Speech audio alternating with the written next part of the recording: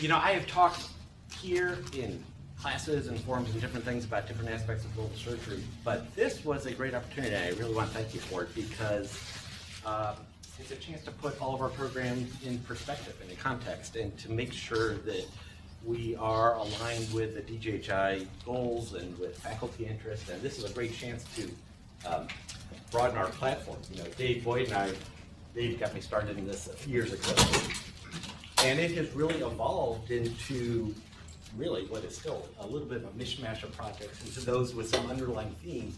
But I want people, I didn't want to talk too long today. I wanted to keep it kind of short, but I want you to throw darts, and I want you to write down issues and questions and things like that, because in the end, this is a wonderful opportunity for all of us.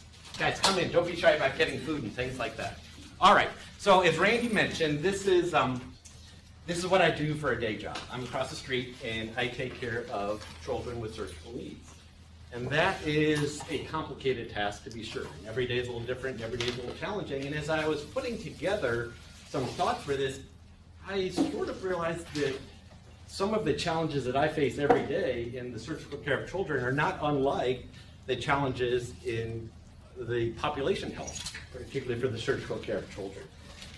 So before I sort of dive into, what we're doing in Guatemala, I just kind of want just a couple thoughts, a couple of challenges and contradictions, or maybe more politically correct opportunities for improvement.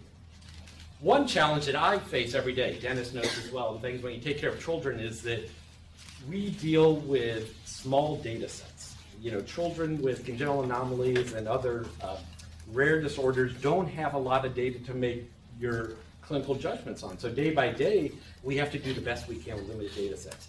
The same problems face the surgical care of children. And so we make policy recommendations, economic analyses, all of these things really with not great data to fall back on. And it's just one thing that you have to face.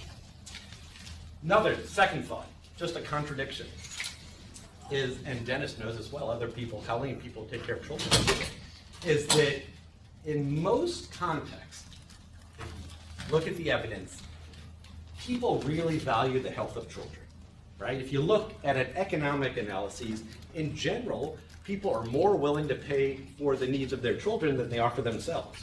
Any parents in the world know that. That hasn't really transposed to policy. That's not how we run healthcare of children, right? Anybody that has taken care of a child and billed Medicaid realizes that our U.S. government values reimbursement for children's care far less than they do for other things.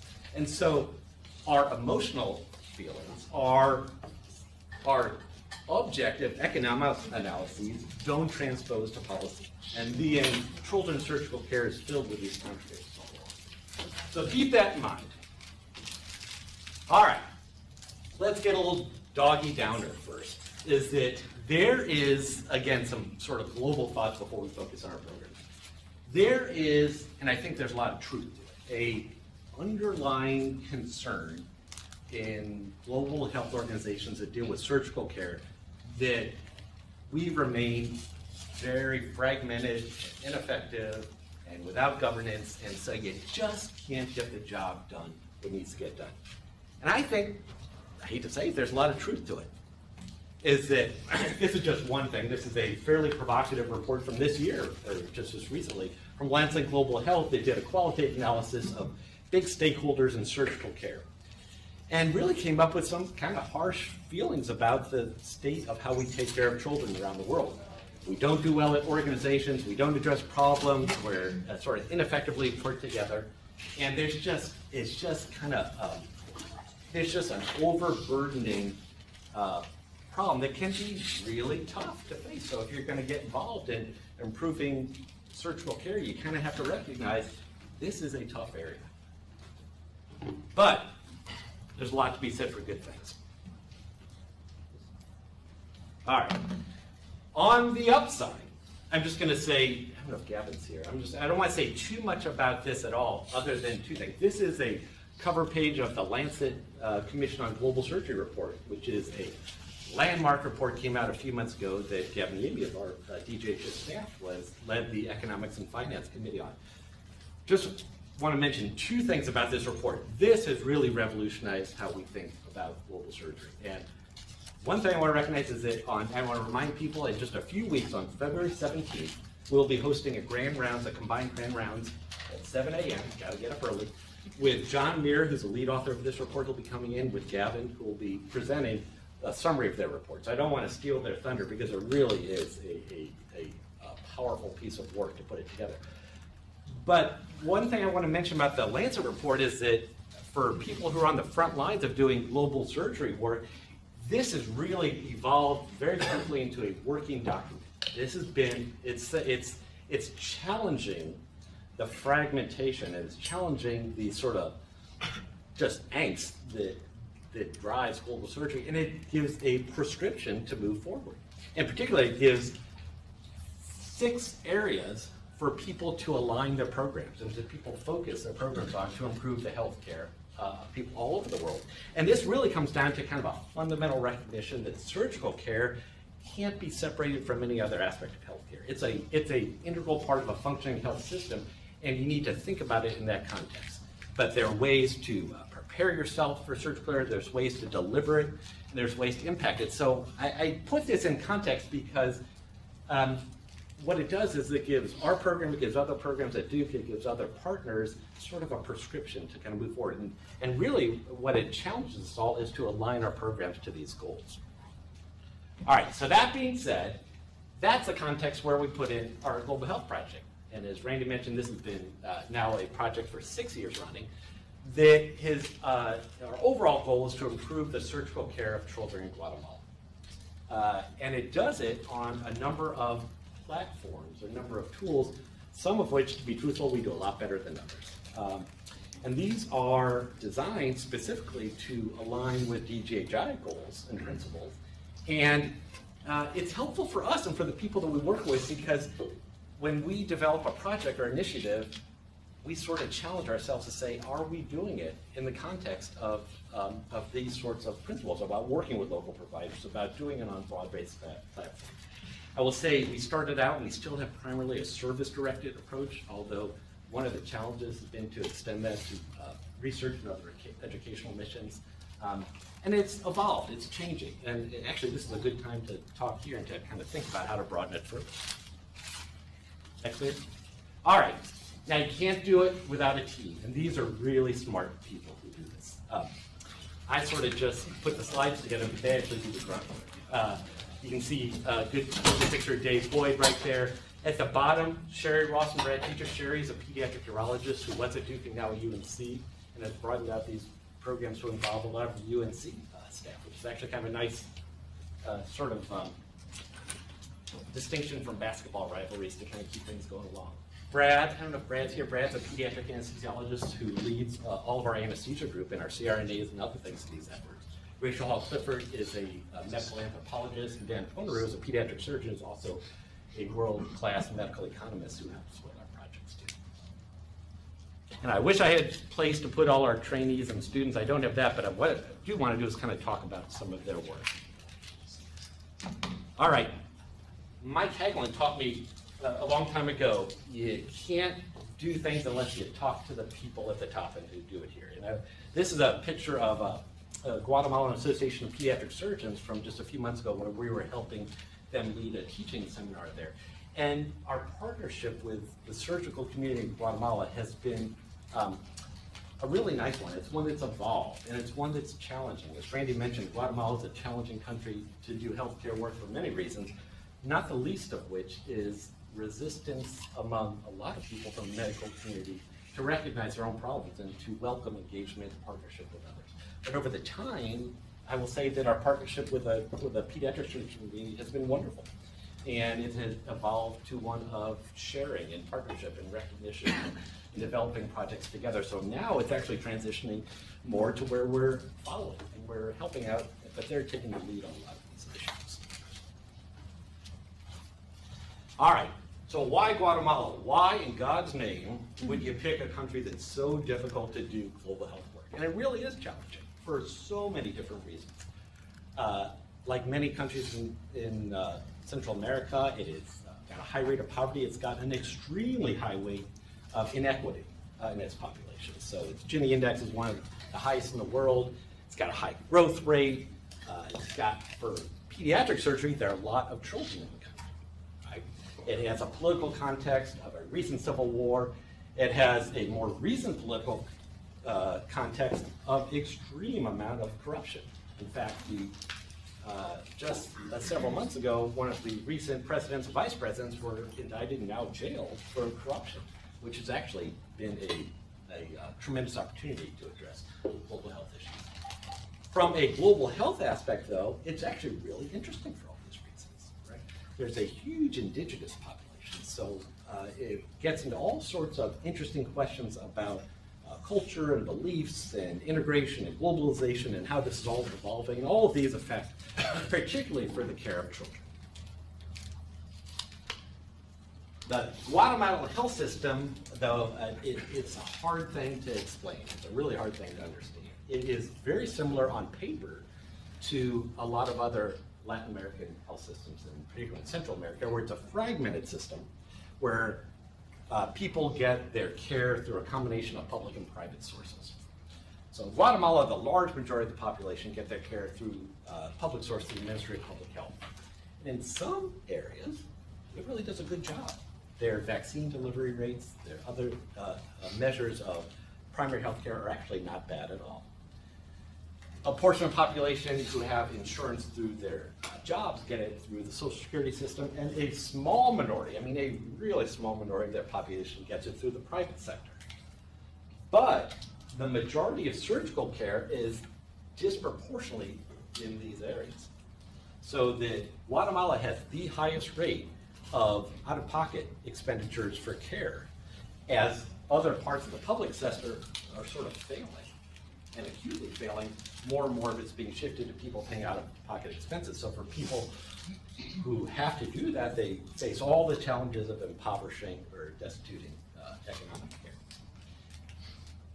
I will tell you, just this is a very interesting man. This is Dr. Rafael Espada, who is a cardiac surgeon, who's now the dean of the medical school one of the medical schools that we partner with, who is a past vice president, not the one who's indicted in jail, but he's one of the past vice presidents of Guatemala.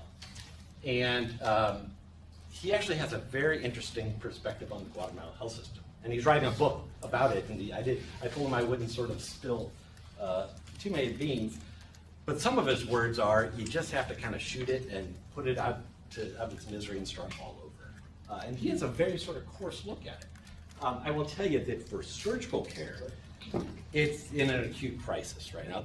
One of the big public hospitals, the biggest public hospital in Guatemala, has been closed to elective surgical care since last September, right? So if you are an adult or child and need surgical care through the public sector, you cannot get it. There's no way to get it unless you have emergent needs. So over time, other resources have filled this gap, and in particular, health-related NGOs have exponentially grown over the last 20 years. Now there, if I have a last count, probably several hundred, maybe even over 1,000 NGOs who provide a large portion of the healthcare in Guatemala. NGOs and health-related care, particularly for surgical care, is extremely controversial. I don't want to sort of delve into that because there's upsides and downsides to it. But this is like many areas of the world, this is a system that's in crisis, and these are ways that people get sort of basic needs while the underlying causes are being addressed. All right, so within that context, what the heck do we do? I'm just going to show you a few pictures. This is a picture of a primary health clinic at, my family was actually down in, I can't remember the exact town that it was. And when I was sitting out there at lunch one day, and nobody came in or out. It wasn't one person who sort of came in or out. We took a look inside, and I actually did some more investigating, and it just wasn't really utilized. This is, in contrast, a public health clinic. There's a pediatric clinic that's run by an NGO that we partner with that was busy all the time, right? These were lines outside there. It's colorful. People want to get their care there. It just sort of is a testament to the fact that people will align themselves and go to their best sources of care. And that's unfortunately the problem with Guatemala. All right. A lot of other lessons we've kind of learned as we've gone. Partnerships, like everybody in this room, are key to developing your projects. And when you do this with surgical care, particularly for surgical care with children, it's been an honor and a challenge to be truthful to develop partnerships with a number of different funding organizations and universities and hospitals and things of that sort. I will say it's been very interesting because really at the heart of it, what it does is you align people with different missions, with different goals, and with fundamentally different interests, and you kind of have to bring them together to work on a unified goal, and that is improving the care of children. So for example, the NGOs that we work with, their donor base, their metrics, particularly when it comes down to surgical care, are generally geared towards high volume delivery of service. They want the most number of operations in the least amount of time and the least amount of money. Their interest is not necessarily in education and research and capacity building, those things that sort of their daily language. But over time, we have actually been able to work with them and to sort of bring them into this partnership. And now they sponsor a lot of our educational and research initiatives, which is actually really nice, but it's something that evolves. Our programs involve all sort of different levels of trainees and staff. We always include our fellows and our residents and our students to some degree. All of them who participate are responsible for a research or, in most cases, a quality improvement initiative. So they take this as an opportunity to learn about global health needs, but also to, particularly with a relatively short time period and a small number of children that are involved, to do something useful. And these are usually a number of QI programs. I don't want to underestimate the value to Duke staff. This isn't something that we talk about very much, but across the street it's a big deal. Is that Duke Medicine, Duke Health, has been strong supporters of this program. And so on some of our work, not all of it, we include Duke staff members for it. And I don't want to, I think it's a good lesson because it's really, I think, of great value to the staff members as a team building exercise, as a way for each of us to kind of learn about each other's roles in ways that you just can't do it here, as a way to build enthusiasm, as a way to teach them about global health needs, as a way to teach them about cost containment, all sorts of really helpful lessons that a short-term exposure can be of great value.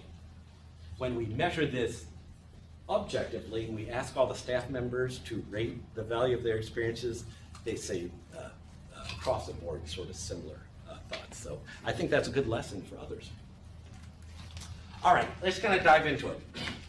Part of the challenge of the Lancet Commission and part of the charge that is given is the need to, as I mentioned, expand the database, expand what we know about the care of children. And this is some work that Anthony Sexton of DGHO, second-year grad student here, led, where he did just a systematic review of what is known, in this case, economic analyses of care of surgical care of children. This was one of the initiatives that was led by the Lancet Commission, but he applied it specifically to what the needs of children are. And he did a very in-depth review. And I will tell you that the nutshell is that if you look at the existing data set of what is known around the world about the economic analysis for surgical care of children, it's actually exceedingly small. And of that, most of the data is based on clinical studies that have included economic analyses. So the end result is these aren't the big economic analyses that you're used to dealing with HIV care or with something like that. These are based on small, non-standardized data sets that challenge the data quality, but it's a great thing to recognize because it gives you a way forward. But that being said, recognizing how limited the data are, there are some conclusions you can bring from it. And if you look at cost effectiveness, if you look at the number of US dollars that are required to avert dailies for different people, and I will tell you for cost effectiveness purists, I recognize that this is not the way you want to do cost effective analysis. You don't want to compare diseases or compare different treatments. You want to look at generally changes within the diseases or treatments. But that being said, you can see that for some areas, and this is different classes of surgical care for children, there's actually really cost-effective data out there that show that these are on par with other public health interventions like vaccine delivery or mosquito netting or things like that, is that the concept, the underlying concern that surgical care is expensive and not feasible, it is not cost effective, it's actually probably not true. All of the data really does need to be made robust. There's certainly some procedures that offer more value than others. This is another way of looking at the data where it measures the societal economic benefit. This is using a human capital approach, where it basically is sort of measuring how much income this child will produce over their lifetime, their expected lifetime, if their disease is treated surgically. And you can see that in this case, at the high end of the curve, this is how many dollars you will benefit from it. Some procedures, particularly burn care and things like that, offer tremendous value. And so what this does is it gives some context to argue that these are of value and need to be supported, need to be expanded, even recognizing the data limitations. All right, so moving forward, Anthony came up with lots of things, but basically, use of a standardized metrics like the daily metric and things like that need to be done. There's ways to do it. You can look at guidelines of WHO and other guidelines to advise people on what to do it. But really what it comes down to is expanding data sets and coming down to more robust data sources. Wow. All right, and as Randy was saying, what do we do in Guatemala? Well, this is a picture of the Moore Surgical Center. That is actually a really nice, well-run facility. It was built by U.S. charity dollars, and it is run in a way that U.S. surgeons primarily, but not always, work alongside Guatemalan surgeons, and U.S. staff work alongside Guatemalan staff to take care for children who don't have access to the public health or private health care system. So for people who need particular care, there is a very efficient screening process, and there's surgical clinics, and there's Guatemalan staff who will take care of their pre- and post-operative needs in really a very sort of high-quality fashion. This gives them an infrastructure to receive their care on. And so what this really is a twinning experience. This is a partnering with people as we do it. And this is just a profile of one particular trip that we went through where we will screen 100 children. We'll do about 50 cases over a one-week period. We do this several times a year, maybe once a year, sort of depending on what it is. And it's a combination of kids with bread and butter problems like inguinal hernias that just simply can't get them fixed, to very complex urologic or general surgical needs that need them done as well. I want to talk I mentioned a little bit about some of the QI initiatives. I just want to mention kind of a few that we've kind of learned. One challenge in Guatemala and in other countries is what are people's understanding of the role of different providers and how to sort of seek care within that thing. So this is a survey that we did. It's basically sort of asking families all different perioperative care questions. Who actually does that? Does your surgeon do it? Does your anesthesiologist do it? Does nursing staff do it? Does some other staff do it? And just to get a sense of what people's understanding of the process is, both in the public health system or at the Moore Center. And what you find is that most families will recognize that an anesthesiologist administers drugs and things during your operation, but not many people recognize their role in the preoperative care or postoperative care, which is a challenge. So this gives us a tool to work with the anesthesia community to enhance their understanding, their sort of profile there. And they've actually been very receptive to it. Another thing, one of the other sort of safe lessons, not only of the Lancet Commission, but of a number of different initiatives, WHO and otherwise, is the provision of safe surgical care, right? The provision of surgical care in itself is not enough. It has to be done in a high quality and a safe manner. And a number of different sort of initiatives, both in the U.S. and industrialized countries, have sort of standardized the use of checklists, of universal protocols, of ways to ensure that all of our procedures are being done in a standard fashion, right? That we are validating the operation, that we are making sure that antibiotics are given if they're needed, that we're making sure the x-rays are available, right? And this is just, these are all built on lessons taken from the airline industry, and it can give a lecture in itself. But the challenge in a country like Guatemala is that this is not part of the normal flow pattern. This just isn't done. So what we did is we did a sort of risk assessment survey and said, well, what is the problem? This is at the Moore Center, but we've actually started similar surveys at some of the public hospitals, and said that in just a little pilot group of 50 kids, over a third of them had the missing or incorrect operation on their consent form. So whatever was being done, many of them had identifiers. Their name tags. There's things like this, things that would get you barred from our operating room across the street are happening on a routine basis. And so what this gives is it's just a tool for quality improvement. And it's a way that now we are actually initiating a whole training program and engagement. We're bringing down nursing staff and perioperative staff, and to engage them and slowly over time get this as part of a culture. All right, just a couple other examples. There is, for those of you who work a lot with Latino communities or in either here or abroad, there is for fair or otherwise, there is and objectively it's measured, there's a thought that the pain needs, and I should say the narcotic parameters, so the recognition of pain in some populations is more easily detected than others. And so for those of you who work, example, in the obstetric world or something, that the narcotic that is given to Latino women in the US are far less than are given to other populations. And so the question kind of arises when you deal with care of children, particularly when you cross language barriers and things, is that are we recognizing pain appropriately and are we treating it appropriately? And so this is a study where we compared objective versus subjective pain assessments. So objectively, in the US, for example, if you measure how consolable a child is or how much they're crying, that is relatively similar to a subjective. This is a Wong-Baker-Facies. This is a scale for young children that asks them to point to a face that says, how much pain am I having?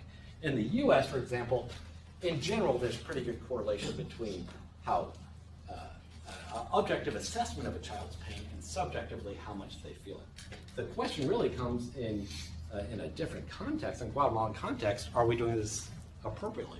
And the short answer is no. So in this small pilot study, if you look at objectively, if you look at children in the postoperative setting, Guatemalan children, by and large, for whatever reason, are very stoic. They don't show many objective signs of having pain, and the corollary is Guatemalan healthcare providers are generally very stingy about giving pain medicine. Now, whether or not that's appropriate for children is not. If you ask children subjectively how much pain they're having, it actually far exceeds the amount of pain that people objectively assess. And so as a consequence, most children who subjectively say they have pain aren't receiving their pain, their sort of required pain treatments. And so this, again, is another tool for quality improvement that we can use to address these things. All right, and one last one, I think. Postoperative nausea and vomiting. Brad Tager, my partner, is coming in just at the perfect moment.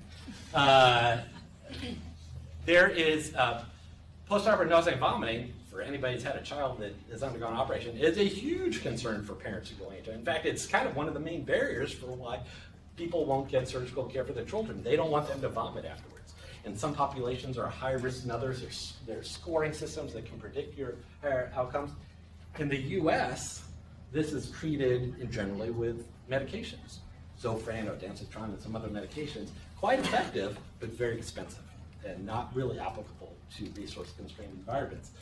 So I wish David were here today, and I'm going to offend everybody who does acupuncture in the world, but Brad and his group have tested the use of acupuncture and other technologies that are being used a lot in other contexts towards the pain control of children who are pre-verbal and can't really tell you about their nausea and vomiting. And so this involves limiting the use of nitric oxide narcotics. It involves pressure point, trigger points, the P6 meridian, if I get it right, that you can trigger intraoperatively and postoperatively with pressure points, and to look at their postoperative nausea and vomiting scales. And using this, the short answer is it really works well. And so for children that have high preoperative prediction of having nausea and vomiting, if you do these interventions, you can see that if you predict they have a 26% risk of nausea and vomiting, their actual risk is less than half that. And so these interventions can actually be very effective and very cost effective as well. All right, so if we go out of the clinical world for a little bit to some of our other interests there, as we mentioned earlier, is that one of our other interests is in barriers to care. What sort of cultural barriers, what sort of other issues are really limiting access to care for children in Guatemala? So we've done a series of interventions. This is Dave Bhattacharya, who's a past resident, worked with us, who looked at a small pilot group of parents with self-reported barriers to care. What was the effect of either financial or travel or other barriers to why they didn't get care for their children prior to that time? And you can see, very similar to most low-middle countries, in Guatemala, financial barriers are predominant. There's just no way around it. But what's different about Guatemala is there is issues of quality of care, of trust, of things that are kind of softer and are hard to put your finger on and hard to address. But these are critical, particularly when you have a healthcare system that's in crisis. So we kind of dived into a little bit more, and we took some tools. This is Brian Gulak, who's one of our group, and he used some tools of behavioral economics, and he did both ranking and rating studies. And this is kind of akin to, for those that don't know, these are the surveys that you do if you go to a grocery store and somebody sits you at the end of the aisle and you said, would you like to have this or that, or tell me why you would pick that versus that. So it tries to kind of more quantitatively have people work through their different barriers. And if you look either at ranking or rating, which are two different sort of ways to approach it, again, the cost of surgery and waiting time for surgery are high, but quality of care and trust remain predominant. And this is kind of an underlying theme. And finally, we did some qualitative research. This is Ben Silverberg, who was a master's student here from a couple years back, who did some semi-structured interviews of family and really kind of delved into the details of all of their views of barriers to care. And he did a content analysis where he basically took a transcript of what they did, and he measured both quantitatively and qualitatively the underlying themes and how much these affect them. And you can see not only are financial barriers and opportunity costs most effective, I want to highlight the bottom, it's mistrust, it's fear. In a big segment of the population, particularly for care of children, where you are trusting your child to people who you've never met before, who don't speak your language and things like that, there is some inherent mistrust and fears, not only of sort of strangers from abroad, but really more applicable is the underlying public healthcare system. And this is really what keeps people from getting surgical care for their children. All right, that being said, I don't want to be such a downer. These are big challenges, but they're opportunities. They're ways that either Duke or some of our other partners can kind of partner together and kind of address these. So I got to sort of end on an up note. And there really are some things that we can do. This is a laparoscopy and thoracoscopy training course that we led just a few months back there, and this was attended by pediatric surgeons from across Central America that really have a thirst for bringing their levels of care, their use of technology, up to world standards. Recognize that they have resource constraints and they have to do it in a cost-effective manner, so we constructed this whole course in ways to do state-of-the-art laparoscopy and thoracoscopy care for children, which is using small telescopes and different body cavities, but to do it in a cost-effective manner. And they loved it. They absolutely loved it. This is just a training course of a lab that we did. And in the US, we would have fancy simulators, and we'd have computers, and people would time your task. I don't want to offend Gene or any of some of my residents, but these are dramatically underused in US training. This is using some wooden boxes and some fish hooks to do similar tasks. I couldn't get these trainees out of these labs. We were set to do a 3-hour period. They wanted to stay 6 hours, and we gave them all the equipment to go home with to actually use it when they were done. So these are for trainees across Central America. They have a thirst for these educational programs. And again, it's another avenue for improvement. Couple last thoughts.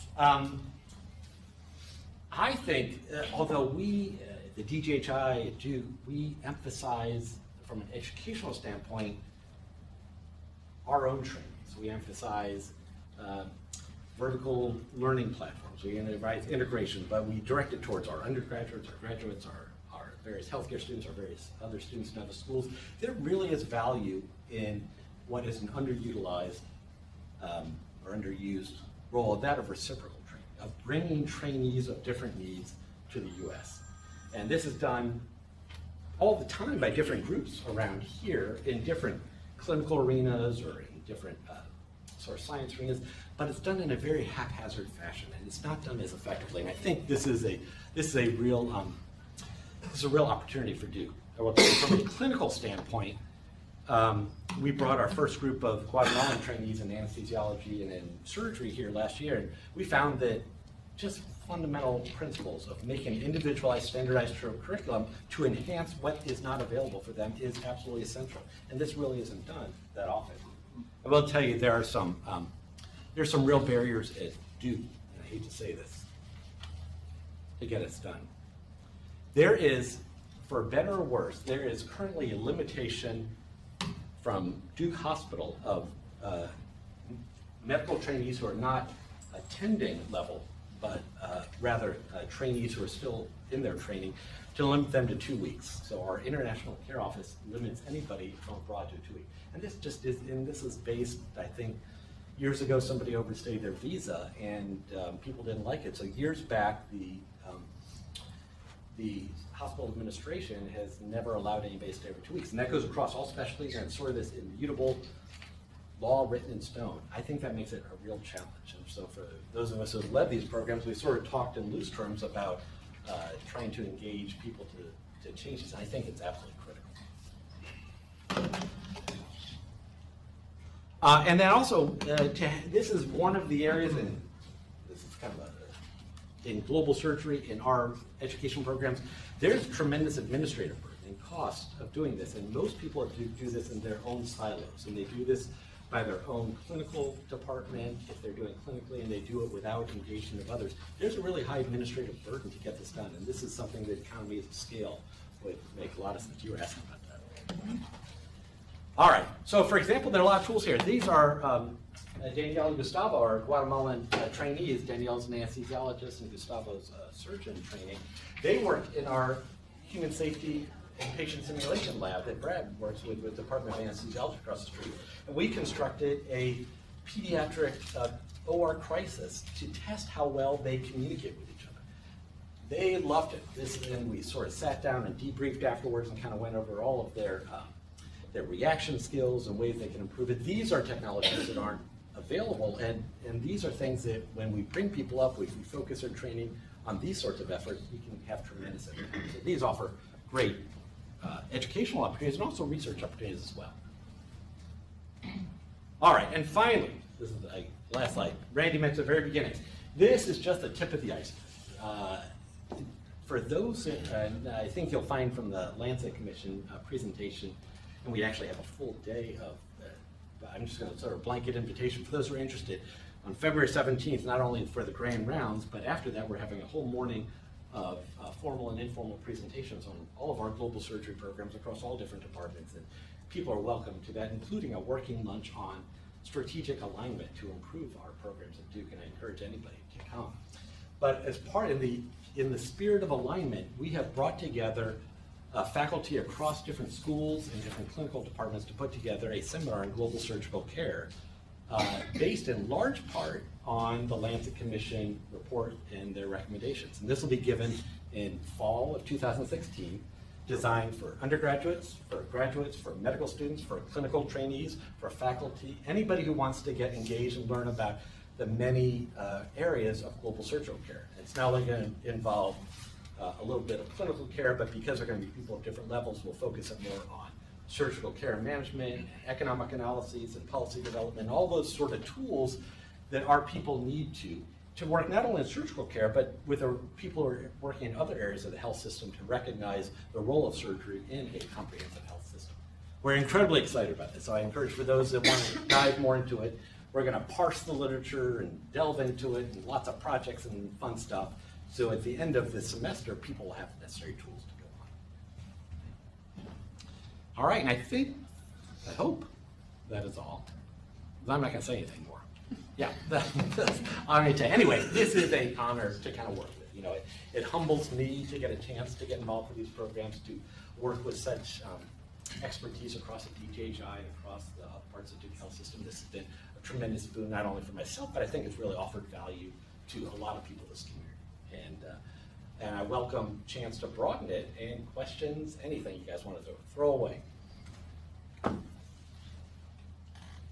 be shy now.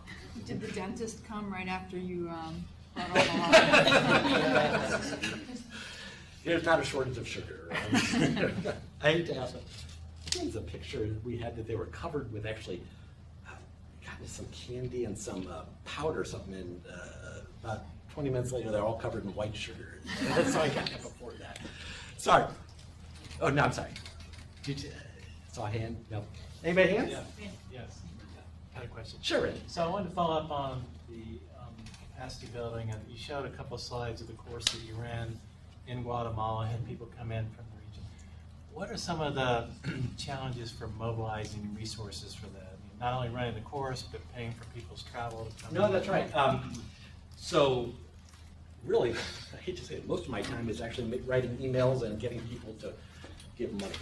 And the course was, that's why I spent most of my time. This was sponsored by U.S. and primarily by U.S. laparoscopy companies who routinely offer training courses for U.S. trainees. And it's just like drug companies or people like that. It's engaging with trainees at a young level, and there's a lot of branding and things like that. It's done under, in the U.S., under ACGME restrictions, so you can only do so much advertising.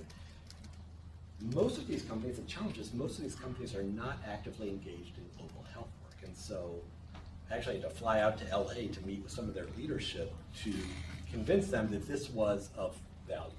And not only, once it got past that level, not only was it, they were happy to support the course, they actually gave $400,000 worth of laparoscopy equipment to build up the center. So they recognize that this is, again, of value to their company. It's in line with the company goals, and it just takes a lot of coaching to get it there. Any questions? So thanks for the presentation. I'm curious, so you had mentioned here, and I kind of got from the presentation, that the people who benefit most from a lot of the collaborations Duke has are actually Duke people, staff, faculty, students. Right. And I'm wondering what the capacity building is, what kind of things are being done on site to build capacity locally? That's a great question. And I sort of alluded to it at the beginning, is that like any global health project, this evolves over time, and the system that we work in, we have had to push the system to transition this from a US-led operation to a Guatemalan-led operation. So currently, we have evolved really from taking Duke faculty and staff and students in large part to one of Guatemalan trainees now come in and assist us, Guatemalan staff assist us, and we use this platform as an interactive twinning side-by-side thing. So the research and the things that you saw was generally led by US students and trainees, but over 5 years we're actually changing that model, one that, to be truthful, we need to do more of, and that's one reason why I'm actually glad to have this platform, because I know that needs to get done. It's a challenging country to do that in, but in the end, that's what needs to get done. That's a good question. Yeah? Thanks for the presentation. I think you have touched upon a little bit about this, but could you explain a little more about the partnerships that you mentioned? I know there are a lot of organizations involved in these projects. So what are the roles of different organizations, especially in Guatemala? And also like the Social Security Institute you mentioned. Could you talk about that? Yeah, boy. How to explain the Guatemalan health system in a nutshell. Well, it's a very fragmented system, like I mentioned. So there are providers across all specialties, but particularly in pediatric surgery, that are very well trained, are capable, and able.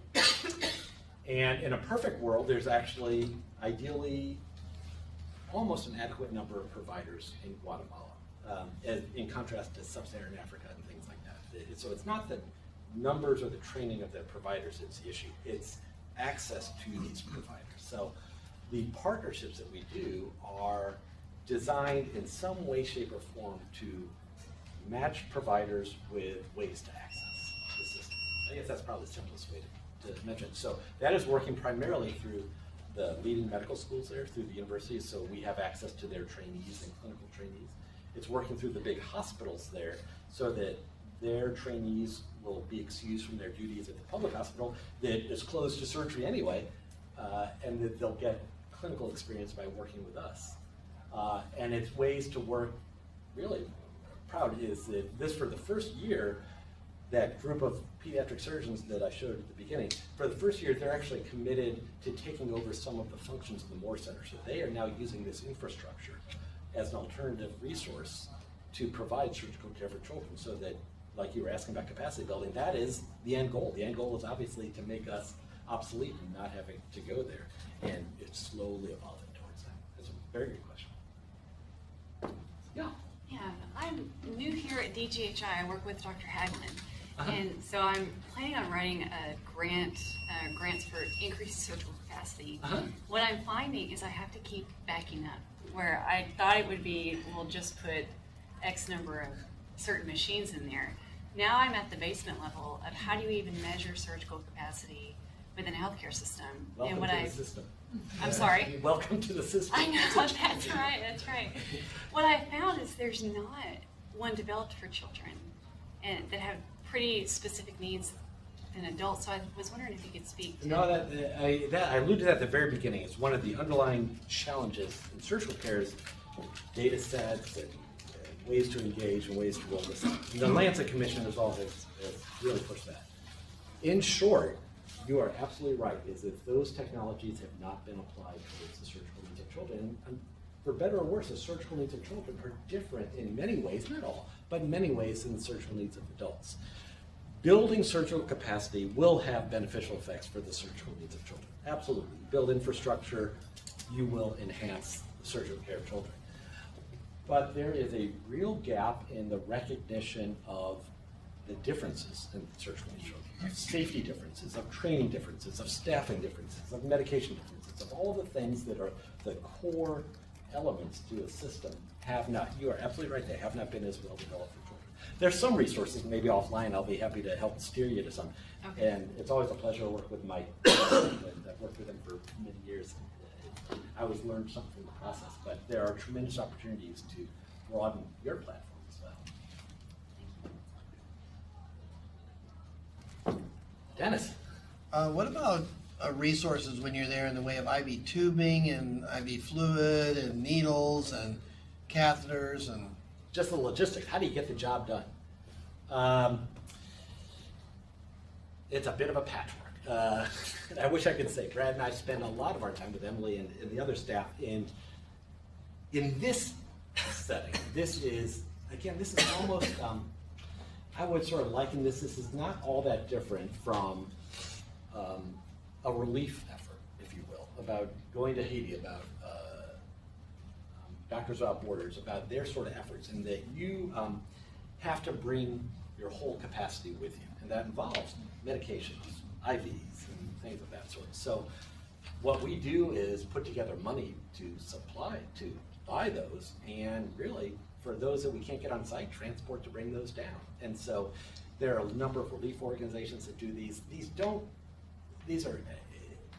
It's sort of a thorn in our side. My particular side is that this is not a valuable use of our efforts, although it's the only way to get care. Really, fundamental change in the system is down. It's just hard to do that when the public health system is closed down. There just simply aren't. And for years, you know, our pediatric surgical colleagues would kind of go into the OR, and if there weren't gloves that day, they would cancel their cases for the day. I mean, it's that sort of system that you're working into. And so, but you know, you meet with the dean, you sort of engage yourself with governance, you kind of do the things that take years to evolve, and you kind of point out these things, and change is slow, but it's coming, it's steady, you know. We wouldn't keep going back into work. Brad, you got any thoughts along those lines? it's spot on. All right. Well, nothing else, thanks so much. Thank you.